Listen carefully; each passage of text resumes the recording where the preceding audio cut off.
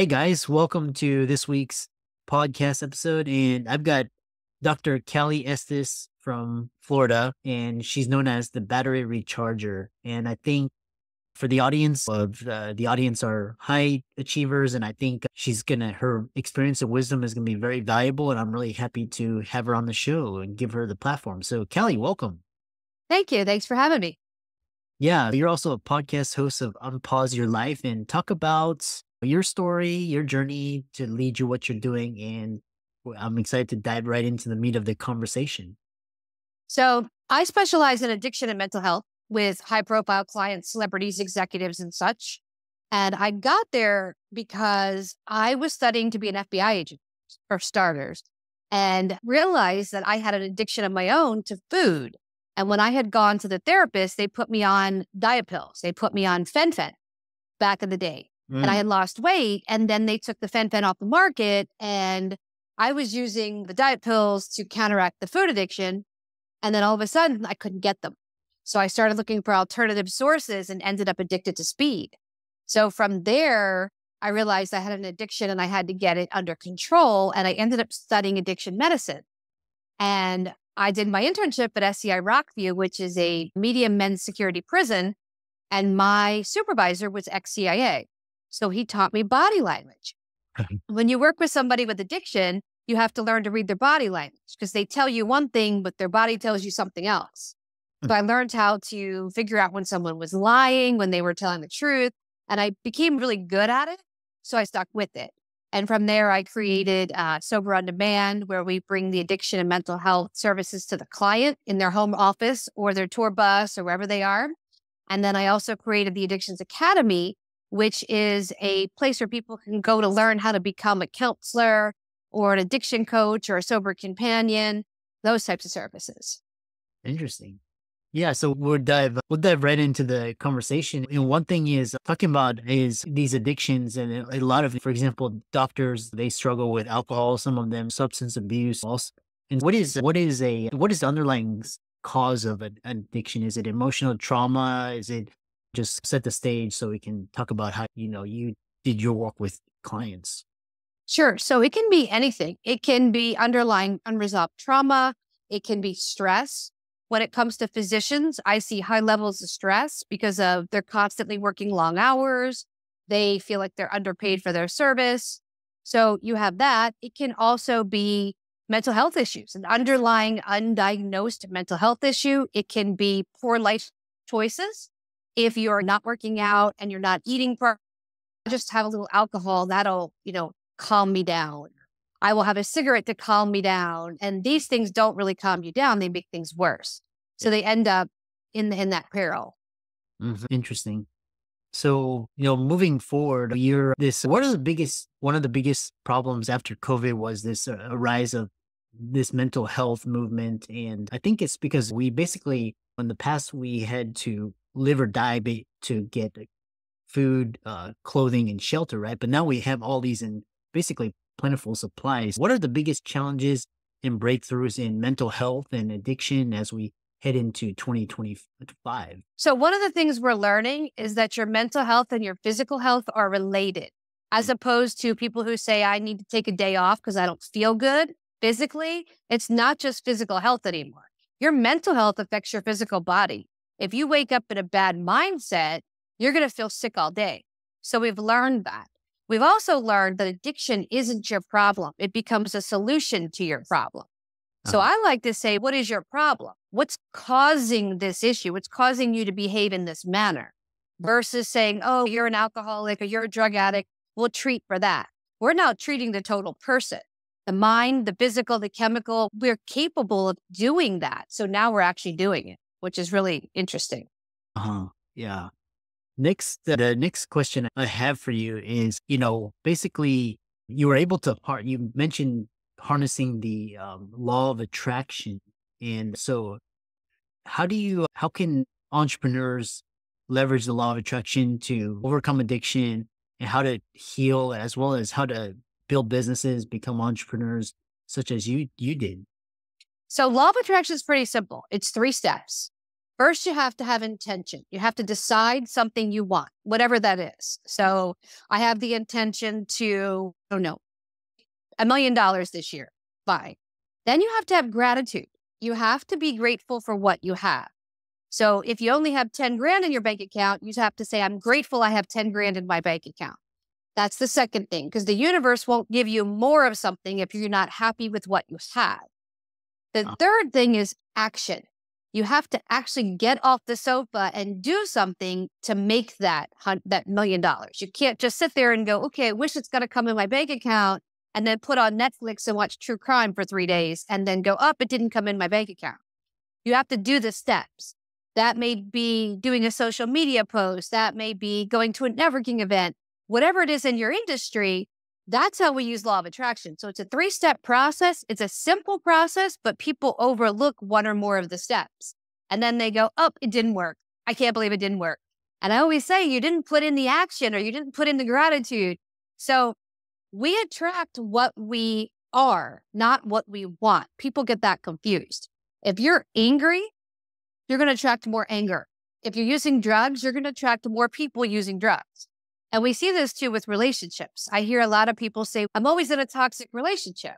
And I say, if you are the one always in the relationship, you're the common denominator.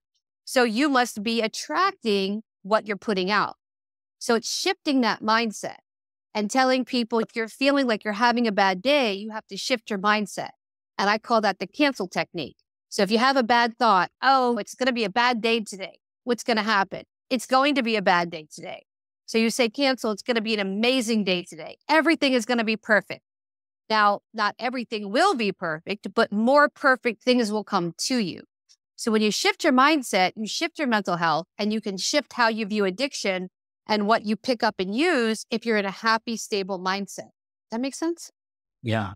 In corollary or adjacent question to what you were talking about is because it reminds me, I used to, during my healing process in the early stages, would attract these like weird situations and just, and once I started to like work on like intentions and work on boundaries, and started to heal, these weird things started to disappear.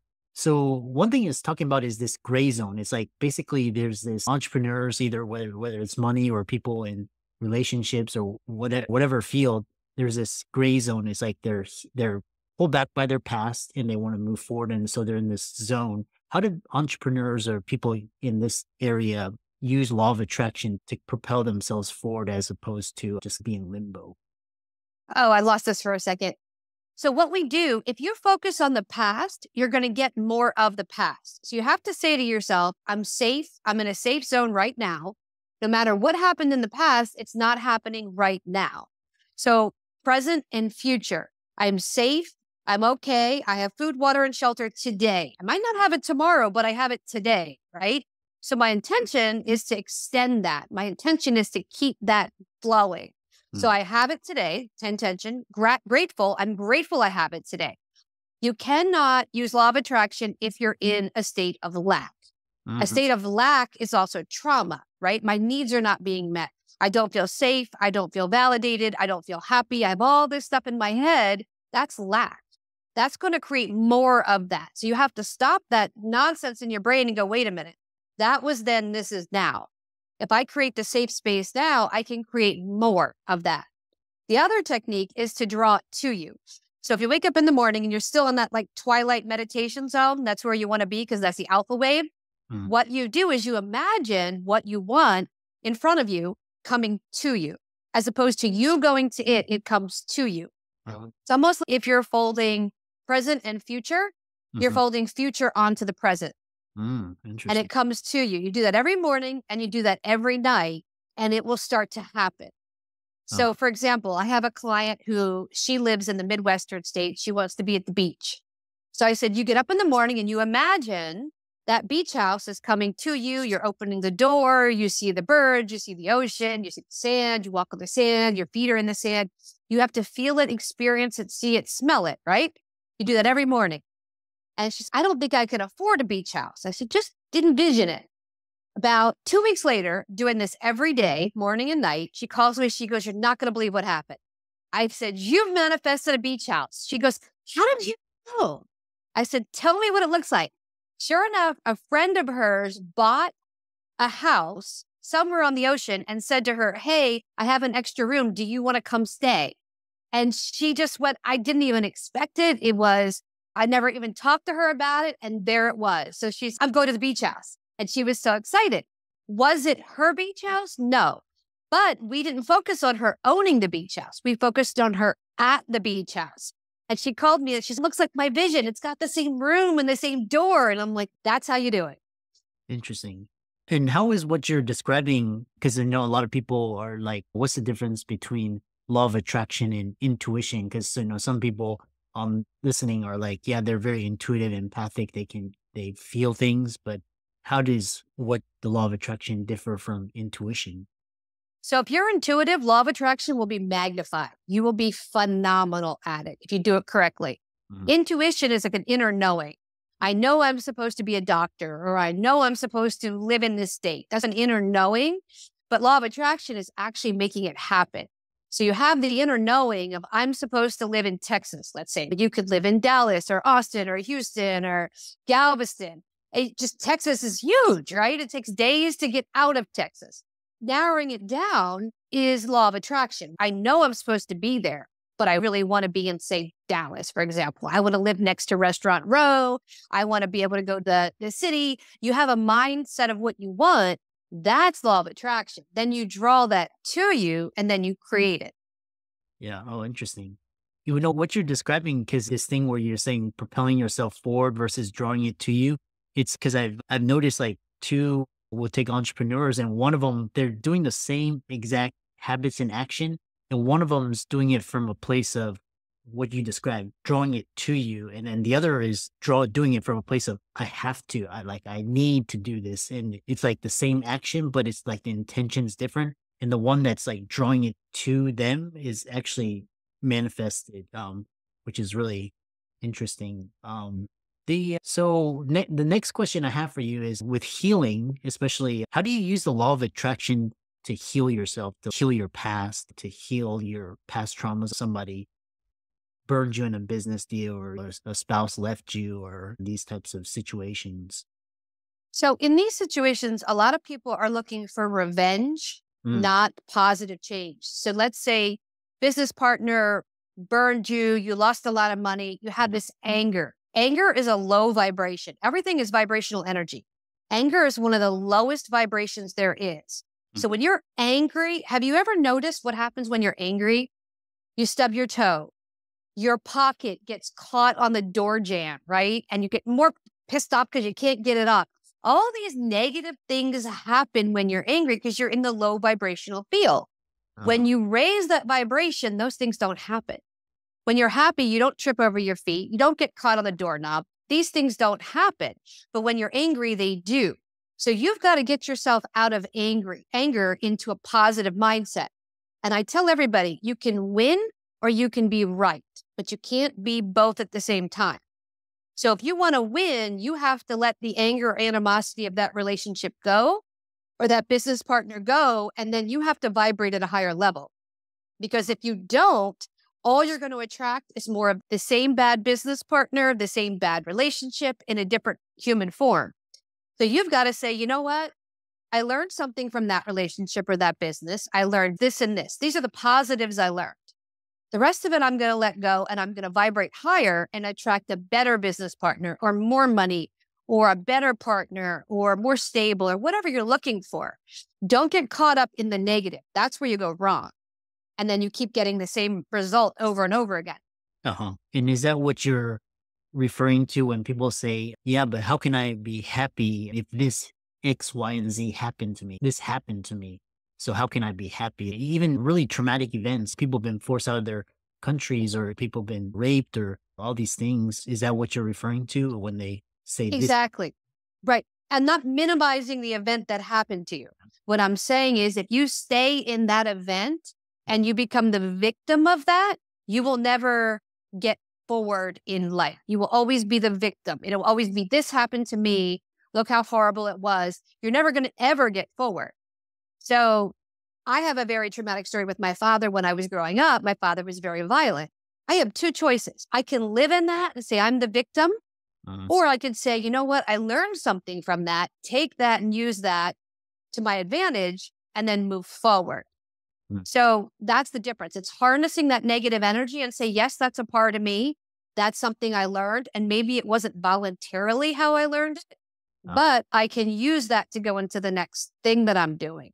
So you're taking your bad experiences and using them to your advantage instead of saying, oh, it was such a bad experience. I'm stuck in it. You have to literally let it go and say, I'm okay. I'm making peace with that.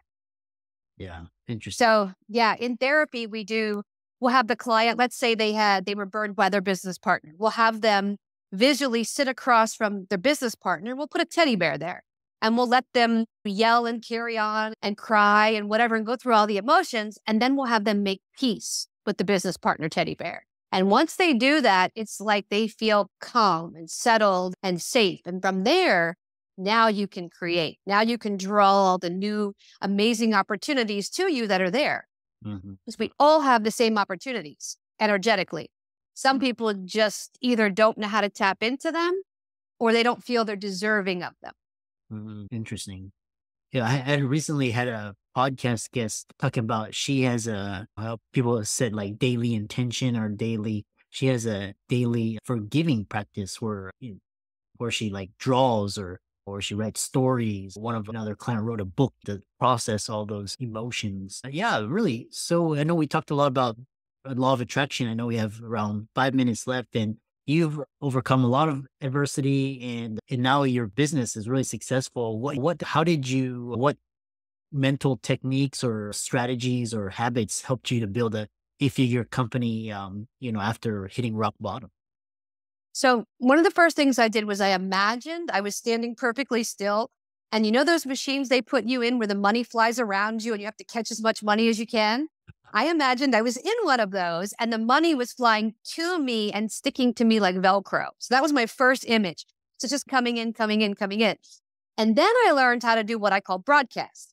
So broadcasting is focusing on sending out what I do into the world. I'm Dr. Cali Estes. I offer Sober on Demand. I offer the Addictions Academy and focusing on who my perfect client is. This is who I want to attract. And I imagine those clients coming to me.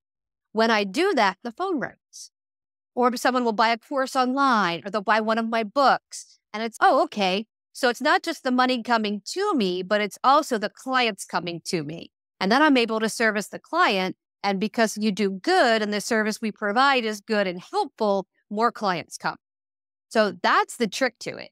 And if you focus on it and work on them, that person coming to you and that perfect client coming to you, not just clients, but the perfect client, you have to imagine who your perfect client is. Who do you want to work with? You'll get them. Because if you say, I want everybody, you're going to get clients that give you a headache. They'll pay you, but you won't want them. So you want to make sure you get the perfect client. Yeah, really, it's reminds me of like when I started to I used to get like all these like low vibrational clients, and it was just like very draining. And once I just started to say, I don't want the money, it's gonna be too much of a hassle. I started to get better quality, and you can feel like what you're talking about, like the vibrational energy, much better. Really interesting. What's next for you in terms of personal growth, development, new projects, and bigger goals? So I have my sixth book coming out in about 3 weeks. It's called I Married a Junkie, the Final Chapter. That'll be out. That's about my husband's battle with heroin. He passed away 2 years ago and how we went through it all together and what that looked like as the spouse of an addict. So that's coming out. Mm, And then we are also offering for counselors and therapists continuing education. So we've actually come into that market of being able to offer continuing education for therapists and counselors all around the world. So mm. that's going to be the next big project. I love that. I really enjoyed this conversation, and thanks so much. And for the audience, all of Dr. Estes's resources will be in the links and show notes, and give her socials a like and follow. And thanks so much for what fantastic conversation. Awesome. Well, thank you for having me on.